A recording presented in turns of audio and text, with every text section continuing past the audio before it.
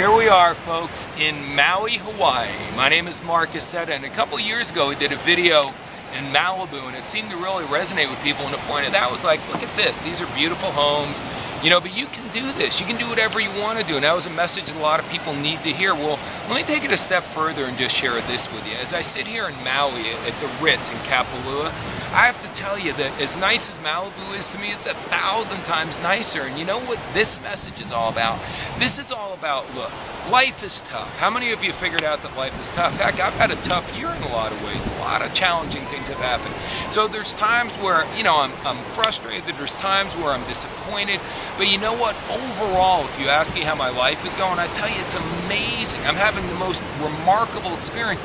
And I was sitting here kind of reflecting on this trip, just hanging out the other day, and I'm like, why is it that even though I've got problems, and even though I've got hassles, and even though everything isn't always perfect, that I just feel as if I'm so blessed all the time? And I guess there's a few good reasons there. I mean, obviously being a believer and knowing my relationship, that's a big part of it.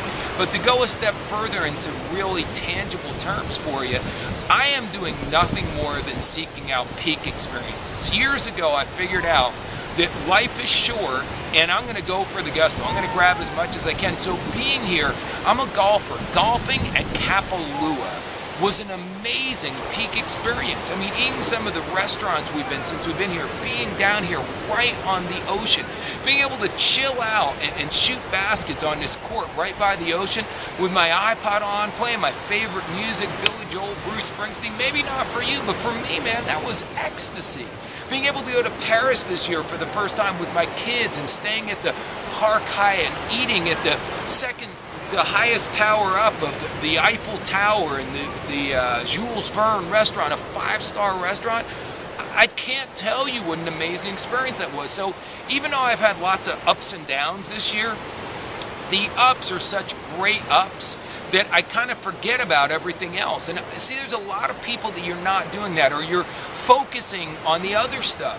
See, there's more of the other stuff. There's more of the mundane stuff. There's more of the average everyday stuff. But if you focus on that, then you're just not going to enjoy your life. A trip like this can sustain me through a lot of crap, because I know there's going to be another trip like this, and I know there's going to be another amazing adventure. I know there's going to be another peak experience. And when all is said and done, there's that shirt that says, "He who dies or she who dies with the most toys wins." You can take the toys. I don't need the toys. The toys are only designed so you can have fun with the toys. I want to have great experiences so I can look back at it and savor it. The great people I'm with, the great places I'm at, the fabulous meals or experiences or whatever we're able to experience. I'm not saying that money doesn't have something to do with it. I'm not saying that having high quality isn't part of it. But what I'm saying most importantly is chase those moments.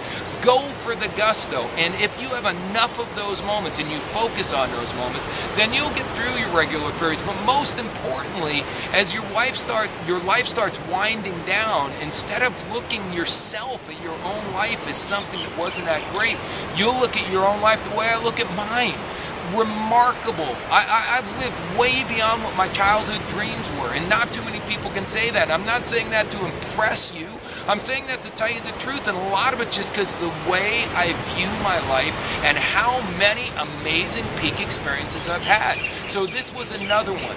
Go out and have a peak experience. Between now and the end of the year, next year, go out and have 2 or 3 more and start adding them up, one after another after another. And if you can share those peak experiences with people you love, so much the better, because now you've got memories not just of your own, but that you share with other people you care about and love, and that would make it even that much richer. But the bottom line is, understand, my life is no different than yours. I've got my challenges. The people that you look at and go, oh my gosh, they have such charmed lives. No, they don't. They have problems just like you, but they're going for the gusto, and they're hitting enough high notes where for whatever reason, it just seems like they're always hitting a high note. Go for those peak experiences. I promise you, if you do and you start racking them up, you'll be amazed at how much more overall joy you're going to have in your life. So that's what I've got for you this time.